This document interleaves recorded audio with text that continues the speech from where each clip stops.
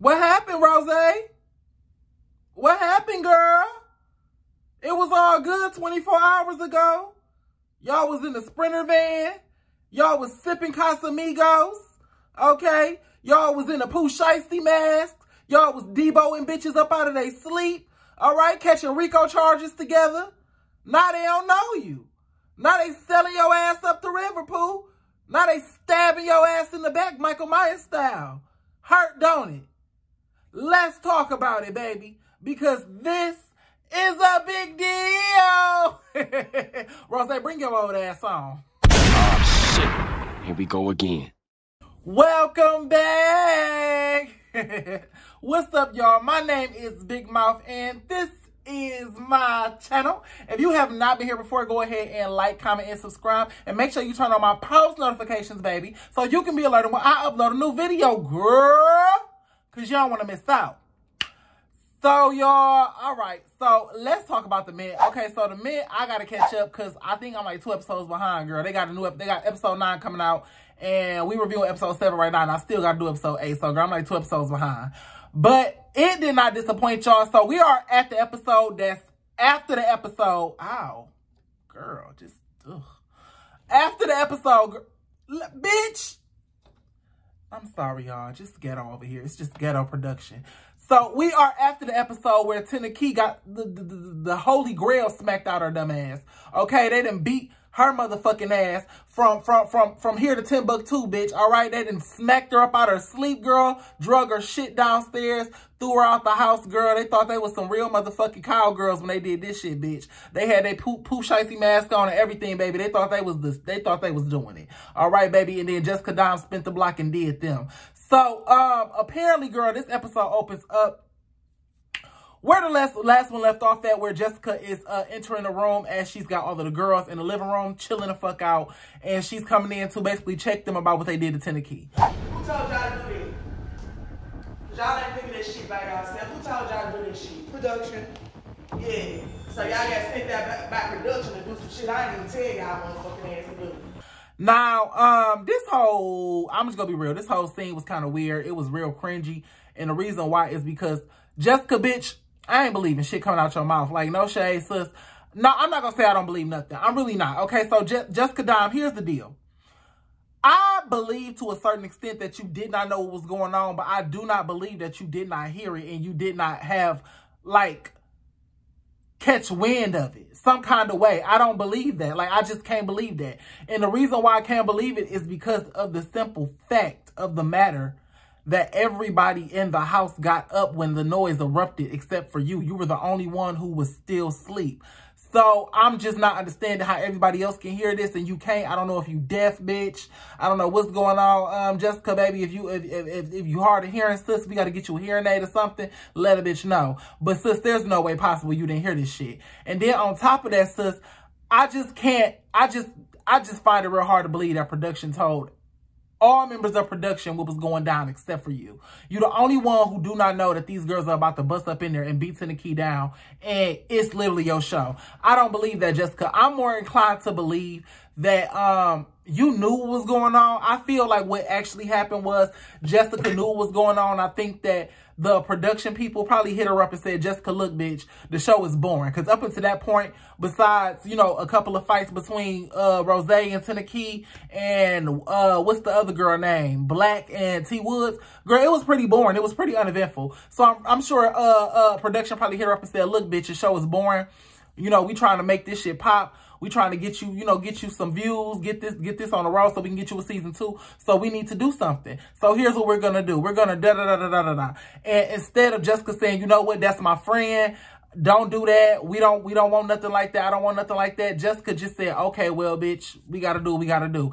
And she put her hoodie on, put her sunglasses on, bitch, took a few extra sleeping pills, bitch, and dozed the fuck off. And I feel like that's kind of what happened. And Jessica, had you took a little bit of accountability and said, you know what, I did hear something about it, but I didn't know it was going down tonight, and I didn't know it was going down like that. You know what I'm saying? I would have been more inclined to believe you, sis. But you just saying that you didn't know nothing about it.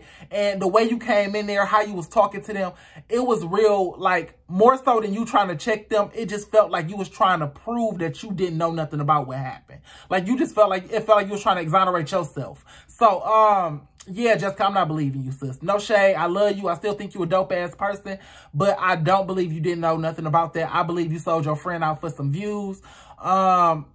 I don't think that you were an active planner. I definitely don't think that you was an active planner. I definitely don't think that you okayed it. And you said, yeah, let it happen, let it go down. You know, you probably looked at your phone, saw it, girl, turned over and rolled over and fell asleep. You know what I'm saying? Something like that.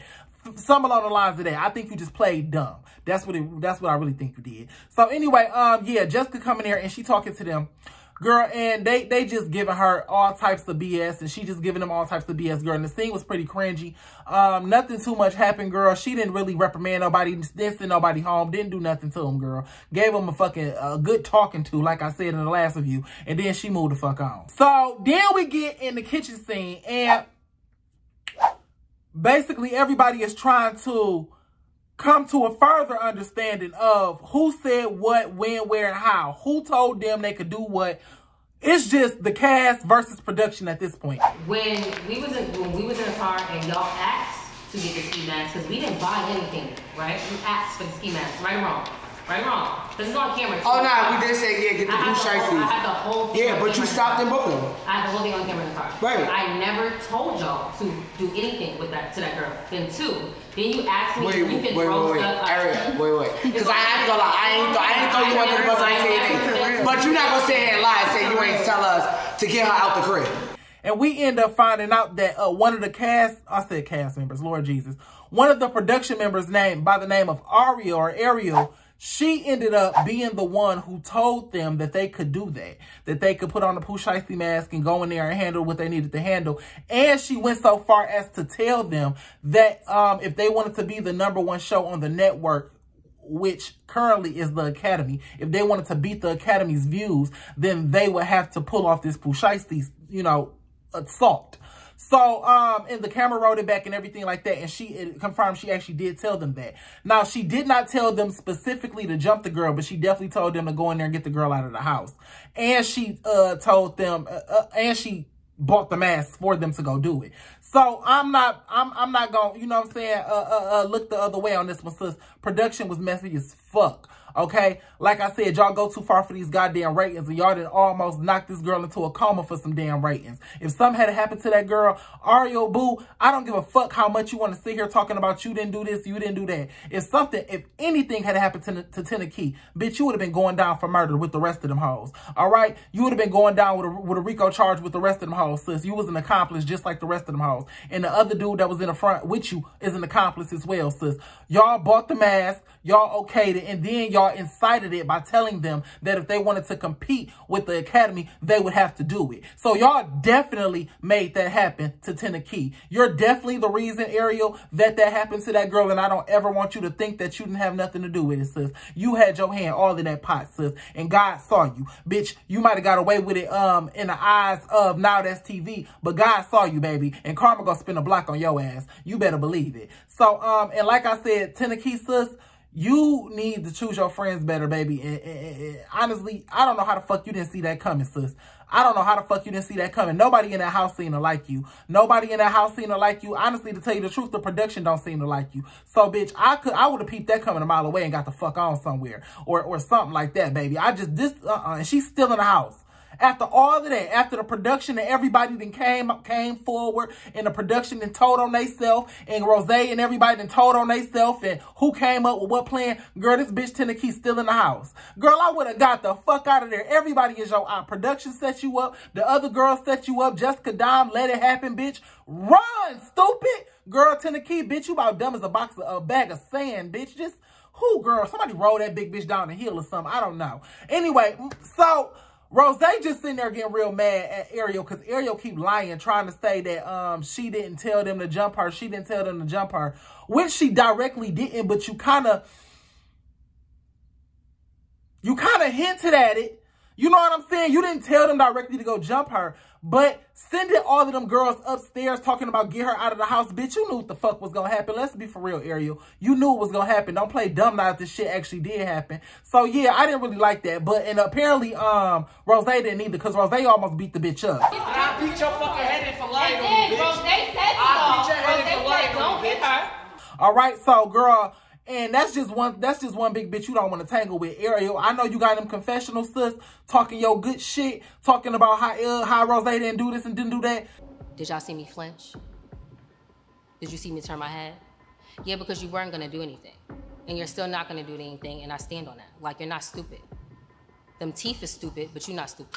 Sis, but when we looked at the footage, sis, you look kind of scared. You look like you was explaining the fuck out of yourself. Look like you was trying your best not to get hit. Every time the bitch threatened you, you just act like you didn't hear it. So, sis, it was very clear that you was scared of Rose. I don't ever want you to think that you wasn't. Okay? Sis, because when she see the footage, you still got to see the bitch at the reunion. I don't want you to get drugged.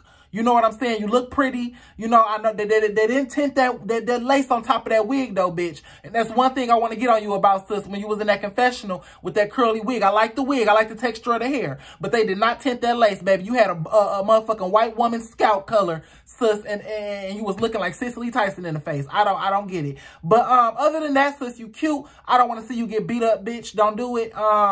It ain't that serious. You know, just let Rose do Rose, girl. The bitch is a hurricane. But anyway, so we move on from the kitchen scene, and we ended it off with Wes basically pointing the finger at Rose. Nayeli, you know what I'm saying, pointing the finger at Rose. Well, no.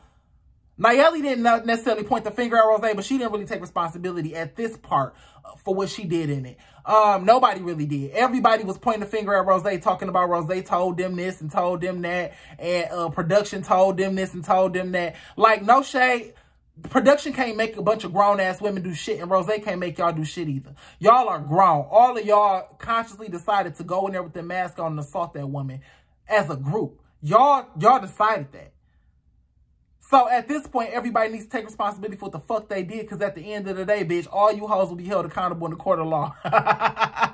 No shade. But anyway, so after that, girl, the scene got stale. Rose never whipped the bitch ass, and we move on. So after that, we move on to Jessica Dime's club booking. Girl, listen, sis, it was not a motherfucking club booking, Jessica. I don't know who paid you to come to that goddamn place, sis. It was like a hookah bar with strippers at it.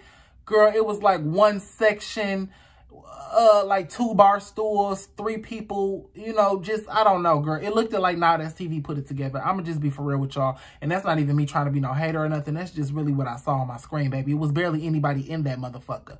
So, yeah, it was real lame. Jessica ended up taking the 3 girls plus Tennessee, you know, 3 girls who didn't jump Tennessee, which was, okay, no shade, girl. I forgot old girl name. I know it was Gorgeous, Shay Marie, and then it was the other girl, the girl who won the bag last time, the girl who won the last challenge. Them 3 plus Tennessee. They all got to go out to the hookah lounge / bar / strip club / parking lot that Jessica Dime was hosting at. So they get there and, you know, they shaking ass and stuff like that. But Tennessee was on some weird shit. She couldn't let it go. So basically, at the end of the night, when the bottle, they only had like, girl, 1 bottle of Moet between the whole goddamn cast and crew. So they was splitting that bottle. So at the end of the night, I guess it was a little bit of liquor left in the Moet bottle, and Tennessee ended up pouring it. Gorgeous tells Tennessee to pour it into a cup. So Tennessee pours it in the cup, and as she poured it in the cup, I guess Shay Marie came up to her, asked her for some, and the bitch looked at Shay Marie and continued to pour it in her cup. Like she didn't save her no liquor, I guess. So that just made her go off. Dime had a bottle that she, on our way out, placed on the table. And Tennessee was behind her, and then I was walking out last. So Dime put the bottle down. Tennessee picks the bottle up, and she's, you know, pouring some of the liquor into the cup, which is cool. But we both had our eyes on the same thing at the same time. We did not go out long, so I wasn't turned up enough. So I was like, I'm gonna get me, you know, a cute little shot real quick before we, you know, go ahead and wrap up the night. And I'm behind her, and I'm telling her, like, you know, hey, save me some real quick. literally looked at me and just did what the fuck she wanted to do. And I was pissed about that. So, girl, what another petty instance, you know, on this show. And it's just so weird because these bitches is grown. Like, y'all is too grown for this. Like, it's getting irritating to watch. Because it's like, why do y'all keep getting into it over this little stuff that don't matter? A Moet bottle? Bitch, how much is a bottle of Moet? Like, what, $100, $150 in the club? Girl, buy your own. Bitch, damn. Like, it's not that serious. Go to the liquor store. You know what I'm saying? It's not that serious. But I do understand that Shay Marie got mad. I don't really think it had too much to do with the liquor. I think it was more so to do with Tennessee, because Tennessee was doing little shit like that all night to those girls. Now, those three girls that had nothing to do with what happened to her at the house, but she was taking it out on them. She was being real weird towards them. You know what I'm saying? Like looking at Shay Marie and then pouring all the liquor in her cup. You know what I'm saying? Being rude and stuff like that to the other girls. And, yeah, just doing little slick shit to them that night. It was kind of weird. So, Tennessee, boo, you get your shit together. Because honestly, to tell you the truth, if you don't want to catch a fade with the bitches that jumped you, why you mad at these three? They didn't do nothing to you. You know what I'm saying? They're not your friends. Nobody on this show is your friend except Jessica. Nobody on the show knows you, so nobody on the show was obligated to help you or, you know what I'm saying, save you from getting jumped. Nobody. So I don't know why you mad at these ladies. They didn't do anything to you and they didn't give you any reason to treat them nasty. So, yeah, Tennessee, you got to get that together, boo. So, I'm about to breeze through this next little part real quick because it's just real irritating, bitch. So, apparently the next day was Mother's Day. I told y'all they beat Tennessee ass the day before Mother's Day. So, the next day, Now That TV concocted this little Mother's Day brunch thing for them where all them just came and talked, and it was real motherfucking boring, okay? It was real sentimental and real boring. It was boring as the fuck. It was like watching paint dry. Girl, they had Sapphire ass there. You know what I'm saying? No shade, Sapphire sis, but you kind of boring if you ain't trying to, you know, rein in no wild bitches. You know, that's where you shine at, sis. You kind of keep the lid on the crazy hoes, and if it ain't no crazy hoes for you to keep the lid on, you just boring. So then they had, what's the other girl? Tokyo from damn Deja Vu Las Vegas. I don't know why the fuck you was there. You know what I'm saying, sis? Why were you? What the fuck? Why is she here? Like, I don't know if she was on another, maybe not a TV show. I don't know. Like, why is she here? Why is Sapphire here? What the fuck? Why are they here? I didn't really get that. But anyway, so they there at this boring ass brunch. And Jessica Dom lie and say that at the end of the brunch, somebody's getting a bag. So, no shade, but nobody ended up getting a bag. I don't know if she ended up saying that she liked Shay Marie. I guess because Shay Marie, I don't know what the fuck Shay Marie did, girl. But she ended up saying she liked Shay Marie and giving her some kind of shout out for a sentimental moment that Shay Marie had. See how I'm falling asleep, bitch? Boring. So, anyway, long story short, girl, they didn't get no bag, bitch. They spending and swindling everybody, girl, out of them goddamn bags, bitch. They only gave out 2 bags so far. And, wait a minute, bitch. They only gave out 1 bag. So, girl, anyway. So, moving on. They end up not doing shit at the brunch. It was just real boring. Real boring. Oh, God. Real boring. So, I'm going to just jump to the last scene because that was like the last time that I actually gave a fuck about this show. So, at the last scene, girl, they was, Jessica Dom started conducting the interviews. After the Mother's Day brunch, she started conducting the interviews to find out who did what and why. So, first up, Rose came in there. And honestly, to tell y'all the truth, Rose could give a fuck less. I think Rose is kind of over it because basically, you know, all of the girls is kind of pointing the finger at her. Rose did not think of the plan to jump old girl. It wasn't supposed to be a jump, so they say. But she didn't think of the plan to jump old girl, but she was the loudest bitch. And y'all know how it go. The loudest one usually want to get the blame because at the end of the day, sis, I can come up with a plan to go rob a bank, but if you the bitch that corral everybody and, yeah, let's go rob this bank and actually make everybody go do it, then sis, you gonna be the one getting held responsible because you the loudest mouth and you the one making all the action and all the moves. Rose, them girls was scared of you, bitch. So when you got behind what was going on and you was the one saying, let's go, let's do this, bitch, of course they gonna do it because they scared of you. So sis, yeah, like you gotta take a little bit more accountability than everybody else. You can't have a little bit more mouth than everybody else. You can't have a little bit more oomph than everybody else. A little bit more strength than everybody else, a little bit more whoop a bitch ass than everybody else, and then I take a little bit more accountability than everybody else. So that's what Rose was. She came in there, girl, just pointing the finger at her motherfucking body. But she did end up saying, you know, it's hard for her to look in the mirror, which I don't believe, because I don't believe that that you really give a fuck about what you did to Tennessee. I think more so Rose is mad because the rest of the house is kind of jump back on Tenakee's side now. All the girls that jumped Tenakee is trying to gain favor again with Jessica Dime, so they kind of kissing Tenakee ass right now. And then Rose and Nayeli, like the only two that's like still like, bitch, I stand on what I did. Nayeli not standing on what she did, but she like taking accountability for it. And so yeah, but all the other girls is kind of trying to kiss ass or whatever to brown nose to get their way to get good back in with Jessica Dime. And you know, now, Rose, you find yourself on the outside. You find yourself out in the cold. And the thing about it is, sis, you need to learn how to be a leader. You too grown. You're too up there. You know, you're the oldest one on the show. You're supposed to be leading these girls, not getting led by them. I'm sorry, sis, but at 29 years old, can't no bitch make me do nothing that I don't want to do. You know what I'm saying? If I argue with a bitch, it's because I want to argue. If I come and fight a bitch, it's because I want to fight a bitch. I'm not finna get coaxed into a group, nothing. A group of bitches can't get me to do nothing. So, at 29, so I don't know how the fuck they can get you to do it at 40. That's kind of weird. It's just saying that you don't have a strong mind. You don't have a mind of your own. You know, you're not this leader that you're trying to portray. You just a loud bitch with attitude. So, yeah, Rose, and that's why you ended up where you ended up. And honestly, to tell y'all the truth, I hope Rose go home. I don't want to see her there anymore. I think it's getting to the bully phase when it comes to her and Tenakee. I think it's just getting to like a bully phase. It's getting out of hand. So yeah, I don't want to see her there no more. But anyway, we move on. And next we ended up getting West. They did Rose, West, Ferrari, and then this other like chubby little girl. I forgot what her name is.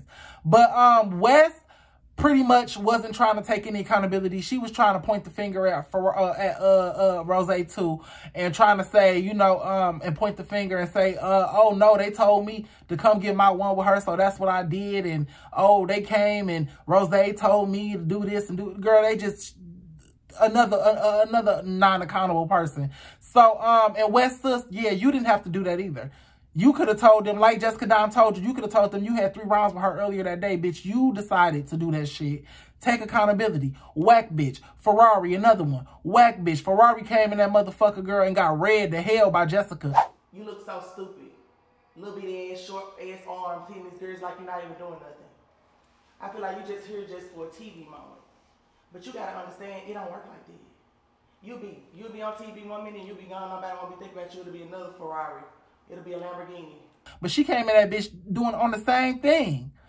On the same thing. The only one that came in there and took accountability for what they did was Nayeli. Nayeli came in there crying, talking about, you know, how bullying, you know, how her kids gonna feel when they look back and watch this. And that's I felt that. Because that's what I was saying in my last review, bitch. Y'all got kids watching this. Y'all kids gonna see y'all dog that girl out. Her kids is gonna see her get did that bad on camera, on TV. It's just gonna be bad. So I definitely appreciate Nayeli taking accountability. But at the end of the day, sis, you did it. You did it. All of y'all did it, bitch. Like, just real talk. Just send all them bitches home, to be real with you. I would send all them bitches home. Let's be for real. Like, can't none of them hoes dance anyway. You know, I know y'all got replacements lined up. Send them bitches home. But, yeah, that's where it ended. And to tell y'all the truth, I'm going to watch episode 8, but the mint not giving. It's not giving. It's not giving. Like, that really just, it kind of soured my mouth because it's like forced drama. And y'all know how I feel about forced drama. I don't really like that shit. So now that I know production has got their hand in the pot forcing drama between the girls, I'm side-eyeing the show now. So it's like, yeah, I'll watch just because we started already. We probably just need to finish the season. But other than that, girl, the man, it's not really doing what it was supposed to have. You know, not really giving what it was supposed to have gave. Definitely ain't fucking with the Academy at all by any stretch of the imagination. Not fucking with any other show on Now That's TV, to be real with you.